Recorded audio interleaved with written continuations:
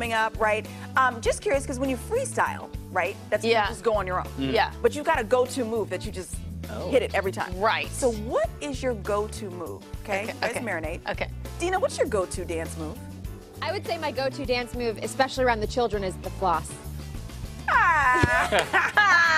Yes. Out of control. Non-stop. Wild. Keep going. Lori, what's your go-to dance move? I'm old school. I'm a raise the roofer. Yes. Raise the roof. Ooh, ooh. Ash, I can't wait to see your Depends go-to. on where I am, but I usually kind of just hit that two-step. And then Yes. I'll put my arms up like this. Yeah, Yeah. That's it. Yep, I've seen it. Like on That's Hitch. Right here. Jordan saw it at the concert.